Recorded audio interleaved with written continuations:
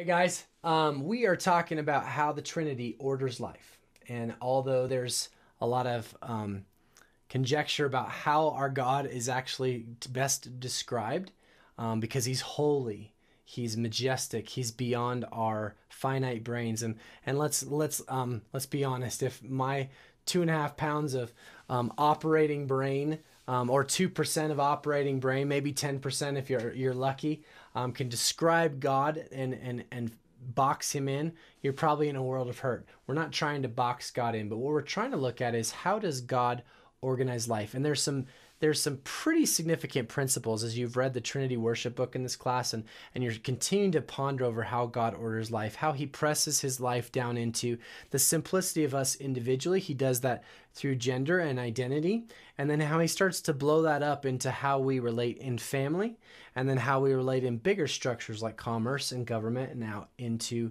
the full scope of life. And God has a specific design for you. Something he's laid out in you from the very beginning. And how we've looked at this in the book is that God is Father, Son, and Spirit. And if you were to kind of pigeonhole one of the God members into kind of a role, if you could even do that, because they all kind of are in just mutual submission, you'd say the Father, Jesus was very okay with saying that it's the Father's will, it's the Father's plans, it's the Father's decree, the will of God that Jesus do this or that. God the Father kind of holds the decrees. He's the kingly persona of just kind of having the script written out, the administration, the logistics kind of planned out.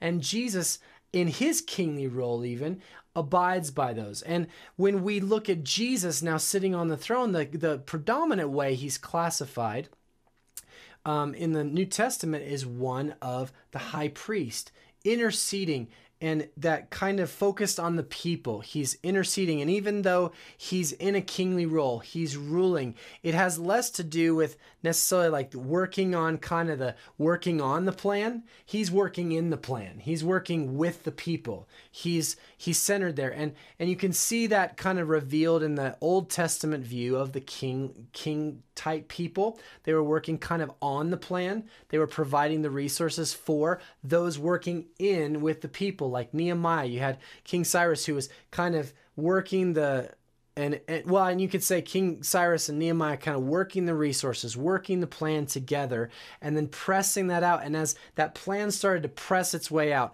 and meet the people and create friction with the people and all the good things and bad things that come with, rebuilding the wall or doing a huge project together, Ezra was kind of this priestly person in there working in the nitty-gritty of people's lives as they were remembering the law. They were coming back into the place of knowing God, repenting of some things, handling kind of the most relational things of coming to the altar, bearing your sin.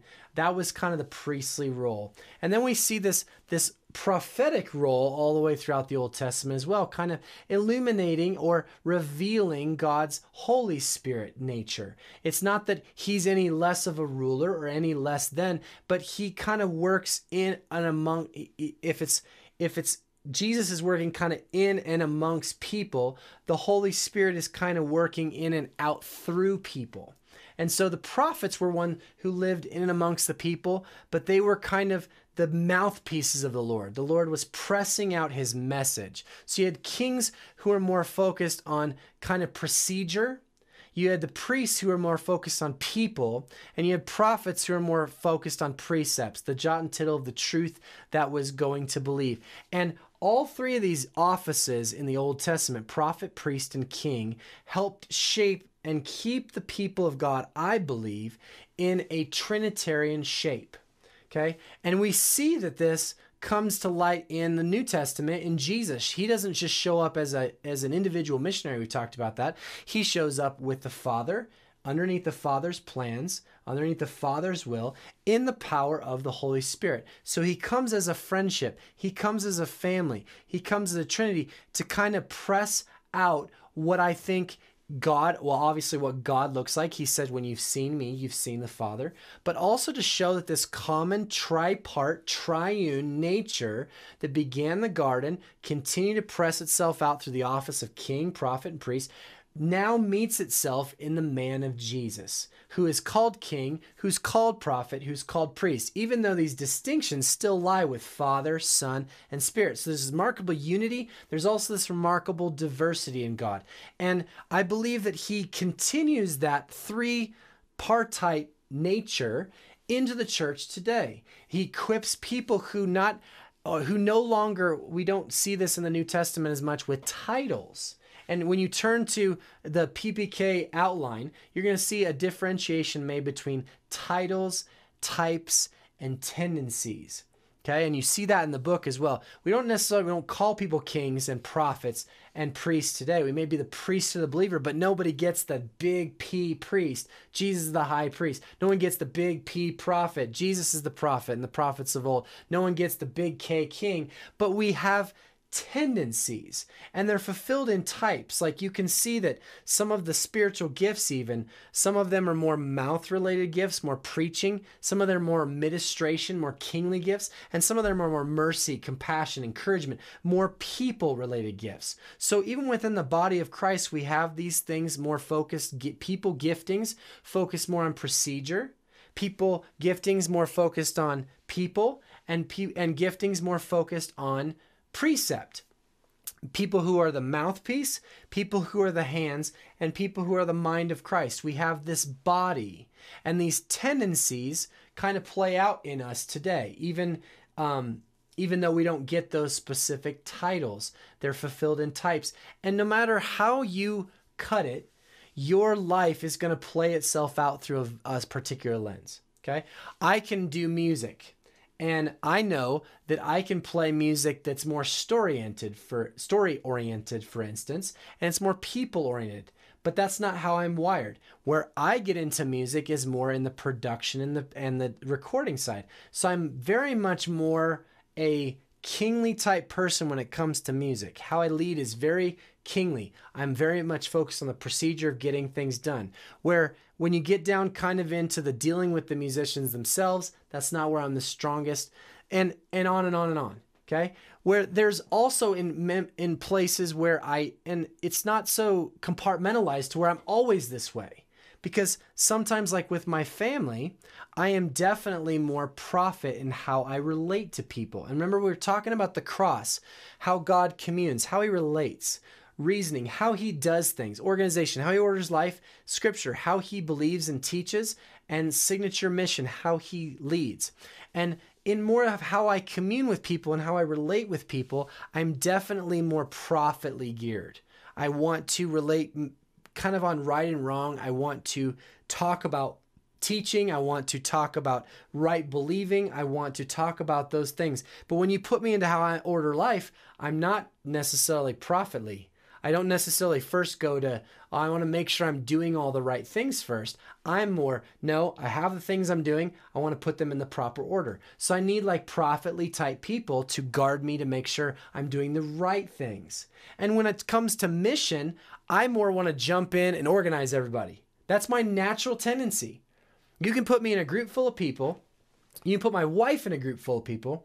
And I naturally am going to want to burst into flames if groups aren't finding what they're supposed to be doing, if people aren't kind of lining up where they're supposed to, if everybody doesn't have a job or everybody doesn't have a clear sense of what they're doing or where they're going, it kind of bothers me. My wife, she jumps right in, doesn't care if there's a plan, doesn't care. The only thing she cares about is, I want to relate to this person. I want to be around this person. That tendency she carries with her everywhere she goes. So this prophet, priest to king assessment, I want to talk a little bit about how we're relating to it in the order of life. You can read this beginning part. It kind of explains what I just shared. It gives a disclaimer. I'm happy to talk through that with you as you go through the course. But you're going to come to this survey, and it's going to ask a series of questions, and it's a fillable outline. You can go ahead and circle numbers, and you're going to notice probably some patterns that some of the questions are dealt more with, people who are probably procedure minded, people who are more people minded, people who are probably predominantly more precept minded. And as you go through and answer those questions 1 through 5, you're going to go all the way down through, and you're going to see it separated out into the cross categories. Okay. At the top here, we have how you relate, community, and fellowship. How you do things, your reasoning, how you carry out worship, how you naturally tend to do things, how you organize life and ministry, how you learn scripture and discipleship, and then how you lead, carrying out mission, the work of evangelism. All these are in the Great Commission. Go therefore ye into all the world, baptizing, teaching them, right? All that stuff. Surely I'm with you always to the end of the age. That is the Great Commission. So we're looking at all of that stuff here in this PPK assessment. And then what you're going to do is you're going to come down and you're going to total up the numbers that it lists here. And you might fill in, the number 30 here, and you might fill in the number 15 here, and you might fill in the number 20 here, okay? And you're going to click which one you predominantly are, okay? Right here, how I relate, my number is typically over here. How I do things is typically very kingly. How I organize life, very, very organized. Many people will even comment how I talk big vision, I talk a lot of big ideas, but they don't, it sometimes freaks certain people out. Whereas with me, when I talk some of those big things, it doesn't freak me out. It actually gets me excited because I see the order of how it all comes together. I can organize it, and that's how I learn. I'm probably very prophetly. My wife is very, very priestly all the way through. How she organizes life, people always come first. How she does things, it's always communal. And so she trains me in how to think that way. I'm not saying we can't all be like these. I'm saying my tendency, if I jump into job, if I jump into family, music, creativity, whatever, I naturally am bent to kind of operate through one of these triune lenses, and so are you. That's why this is more than a personality test. It's not just testing your personality and this is who you are all the time. It's saying, no, in different realms, like sometimes I'm more kingly, but how I lead, I'm more kingly, but how I organize or how I relate is definitely more prophetly. How I learn is definitely more geared towards the prophet. Okay. So I have like these ebbs and flows, but it's not so much focused on who I am. It's focused on who he is in me. That's very different. This is absolutely astronomically, in my mind, completely different from Myers-Briggs or the love languages. Even though those are helpful, this is different. And then you're going to come to this part where you're going to ask people to kind of tell you who you are. Maybe have them take the test for you and see if they see some of these same tendencies in you. Okay? And then what you're going to do is come to section 1. And we're answering the question of how God orders life. How has he ordered your life? Well, I think the big thing that comes into play here is his plan and providence. God is sovereign. Has he been watching out for your story since you were born, before you even knew that he was watching out for your story? And I want you to list significant events that took place. I know when I did this, I listed a ton of stuff before I was 18 as negative. Just downright negative. Just stuff I did. I wasn't saved before I was 18. And so I just listed constant stuff like abuse that I'd incurred, stuff I'd done to people, significant events of hurts with friends and bullying. And I had a lot of this background baggage. And then I noticed after 18, I started turning to these landmarks of, God teaching me this, or God helping me meet my wife, or God doing certain things, landmarks in my life where I learned about him as Father, as him as Son, as him as Spirit. And what it did was it put my life in perspective, because Paul says, count all things past rubbish, right? We're here in the present, and to pray about all things future, so we can live in the present. But I think it's good to put your whole life in perspective. Where you've been in the last however many years has shaped your story, and it's shaped how God is crafting his story into you. That's where this focus is. I want you to hear me. This focus is more on his story than it really does yours. Yes, you're learning more about you, but this is about God revealing himself in you. Okay? And you can tell people the story of God. And then what I have you do is break your life down into chapter titles. My first chapter title was probably religious. Then my second one was antagonistic atheist. I loved belittling Christians. I grew up in a religious home, hated it, loved kind of tearing down Christians. And then my chapter 3 is God intervenes. And that chapter has a whole lot in it for me. It has a contemplation of suicide, depression, a breakup with the girlfriend, the darkest low of my life. If I were to write that chapter, it would talk about God's hope, but it would certainly share a lot about what God has done or I didn't see him doing. And what it did was it just kind of showed me his sovereignty, how he was pressing out his plan in my life, even when I didn't see it. And you need to identify how he's pressing out his image in your life before you might have even been aware of it. He was preparing you for something long ago. And that's going to show up in section 2 through maybe some passions you have. There's going to be some natural words maybe that you draw to on this list. Okay? I'm guessing many of the words will go in line with some of the tendencies that you have. They may be more procedure-minded. They may be more people-minded. They may be more precept-minded. You know, I'm really drawn to like the word accountability. I'm really drawn to the word discipline. I'm really drawn to the word creativity. I'm really drawn to the word wisdom. Those are all very, very precept, procedure words. My wife, if she went through this, I guarantee you compassion, kindness, servanthood, mercy. It's not that I don't value all these things. I'm saying I'm drawn. This is showing me how I specifically carry out God's mission. Then I want you to take a look at the Great Commission. I believe there's 5 pillars. I list them in the beginning. Ministry, discipleship, worship. These are provided, I think, wisely by Rick Warren in Purpose-Driven Church, Purpose-Driven Life. I think this is one thing he got right. I don't agree with everything, but I think this is one thing he got right. But mark out some of the great pillars that you think are in the Great Commission. Identify them.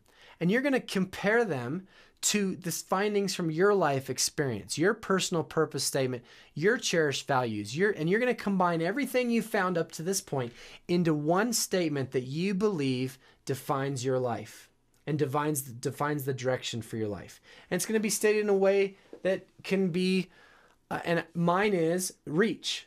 I've operated by this for 20 years, and it's the Great Commission. Reaching where he's working, that's evangelism. I'm looking where God is working. Experiencing him as I'm walking, that's ministry. Like everywhere I go, I need to experience him, whether that be prayer, worship, discipleship, evangelism, seeing somebody in need, attaining the fullness of his wording, that's discipleship. I'm in my Bible, I'm on my knees, I'm trying to become more like him. C, caring for those who are wanting. I believe that Jesus has a specific heart to eat with the sinner, to help the marginalized, the widow, the orphan, the imprisoned. And so to me, keeping my eyes open for caring for those who are wanting in any way is the gospel. And so then my last one is honoring him whose glory is my joy. And that's worship. Everything I do is worship. So my mission state is reaching those who are wanting, experiencing him as I'm walking, attaining the fullness of his word, and caring for those who are hurting or wanting, and honoring him whose glory is my joy. And at the very end, I kind of sum it up and say, am I more the hands, the networking, the system, the practical, the task, the kingly, the heart, more emotional, the priestly, the people, or more the head, the concepts, the logic, the message, the why? The prophets answer more the why. Why do we believe? The priests answer more who are we believing and who are we loving and who are we believing for? That's loving God, loving others. And kings are how? How are we going to do this? How are we going to carry out this mission? You'll notice even in my reach, it's telling you how. Okay? And then lastly, you're going to look at maybe things that get you excited, things that get you angry, things that draw you to tears. We talk a little bit different about the spiritual giftings. They're more ministries. The gifting list that we get are less what you see on disc test and spiritual assessments, where you just mark off and you're like, well, I have this superpower and I have this superpower. That's not what this is. What Paul lists as ministries in, and you'll see it in the book Trinity Worship, they're more descriptions of the whole. It's saying there are ministries kind of like this. They're all like heady. There's kind of like this, hearty. They're kind of like this, more hands-on. And they're describing the ministry themselves, where I can go through and go, this is kind of more me. I'm kind of here. I'm probably a little bit here. I'm more kind of balanced between, and that's going to tell me what part of the Trinity am I best to represent. And I'm probably going to be finding myself in these types of ministries. Okay? It's not the gifts themselves. Paul describes that not like individualistic. He describes them as the ministries themselves, collective, together. We together do these things. So I'm going to find myself more here. It also explains to me where I might find myself in need of something. My wife, for instance, I surround myself very intentionally by priestly people because I just don't think that way. I know I need to be merciful. That's what we're all supposed to do. We're all supposed to be pastoring. We're all supposed to be encouraging and seeking healing for people and serving people. It's not that I don't do those things. It's just I'm not inclined to naturally think that way. And so this is going to tell you not just who you are, because I feel like Myers-Briggs for so many years, it's kind of dumbed people down to this is my world and this is how you fit into me. And this tells you, no, this is my world, and here's where I need to fit into other people's life because my wife needs more my kingly priestly, and I need more her kingly, or I need more her priestly. She needs more my prophetly and my kingly. She needs more the precept and the procedure. I need more the people from her. And instead of kind of pigeonholing ourselves and saying, this is who I am, deal with it, it's more of a, no, this is who God is. This is how I best reflect him. This is where I need some other help. And this is where I best need to love other people. So I see myself more as a compliment and a liability to people. And I see them more as a compliment and a liability to me. I don't see them as somebody to particularly just say, nope, not going to happen. Say, no, I let you in because I need you. And they don't say to me, well, you're not like me, so I don't hang out with you. And what PPK does is it keeps the church, it keeps us from becoming a homogenous, ordered people to where we all look uniform, not unified. We are great at looking uniform. We're just like the world. We try to talk the same. The church, you have to believe the same. We become all the same culture, all the same race. We sing all the same songs. And then down the street, we find that the church is very different from us. Because the body of Christ on this side is very different than the body of Christ on this side. But together, when we start to see where we complement each other, we start to see, man, this is all in the body of Christ. And when you get down to sacred time, section 4, you can read that. But basically, it's discussing, and we're talking a little bit about how God orders your thick and your thin rhythms, the daily schedules of your life. Okay? There are moments, there are things in your life that you already consider maybe thick, that you plan in your life that have deep meaning. Maybe it's Bible study or church or hanging out with Christian friends. Okay? Prayer time. Then there's other things you consider thin, brushing your teeth, going to work. They don't have much significance. Your job here is to look at your life and see what your purpose statement is, see what your gifting is, and see what the Great Commission is and say, how do I start working those things specifically into my day? If I am naturally gifted as a prophet and king, how do I grow in those? How do I surround myself with stuff to do that brings that strength to bear? How do I surround myself intentionally with priestly things that I don't naturally tend to? I mean, I very dogmatically plan my priestly activities. Like I plan out who I'm going to hang out with. I plan my family time. I plan dates with my kids. I plan dates with my wife. I block them out every week. They have their own color. And that's my kingly way of doing things. Okay. You may not do it that way, but I literally have to do that because unless I have a space where relationship happens, I naturally just don't do it. And that's my unhealthy thing. I'm not boasting. I'm not saying that, wow, this is good of me. I'm saying, no, this is my serious problem. And because I recognize that, I plan things very intentionally. But look, I went about it like a priest or a king. And I went about it like a prophet. Like, I need to have this complete schematic of truth in my life, so I'm going to plan it out this way to make sure everything gets there. But we all do it differently, but you need to look at the rhythms of your day and realize that God is involved in every part of your story. How are you going to specifically involve him? And then there's sacred time, there's sacred space. How are you going to invite him into those rhythms? And there's some ideas that are given there. Okay. So this is kind of a full plan to say, what is God's story in me up till now? And how am I to work his story? How is he working his story into me? And how is his personality being worked into me? It's not about me, it's about him.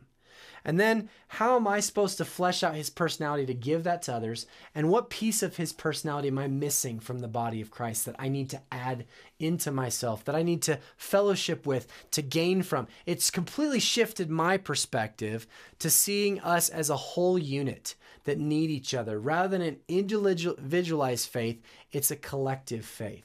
Okay? And so by the time you get to the end of this, it's going to show up in your day. Your day is going to be plotted very differently. You're going to start thinking more through how God orders life. And that's going to be the purpose of kind of connecting in this class to a personal mentor who knows you, who can now start assessing you. And I think this is maturity. This is something that we go through to kind of assess ourselves continually. I walk through this all the time. I go through this all the time to say, how am I growing in God's character? How am I adding things that I'm lacking? Am I adding things to people that they're lacking? Where am I using my particular bents, my particular tendencies? Where are people filling up where I'm lacking in their tendencies? And how am I involving those things in my space, in my schedule, in my time? Intentionally growing, intentionally supplying places where I might not be so strong, or deploying things where I may be very strong. And that comes down into us becoming like God. And as you start to work with your assessor in this class, your mentor, they're going to start walking you through the action plan for ministry and character readiness. Because to serve like Jesus, to be like Jesus said, he said, I'm Christ-like. He's Christ-like. And he said, I show forth the Father perfectly. So if we're going to become like Jesus, minister like Jesus, be like him in character, we're going to have to know how we relate to this Father and this Spirit and to each other. And that's going to take some intentional focus. Okay? Stay tuned for the next video as you're going to meet with your mentor and talk through this very first step, the community, ministry, and character readiness part.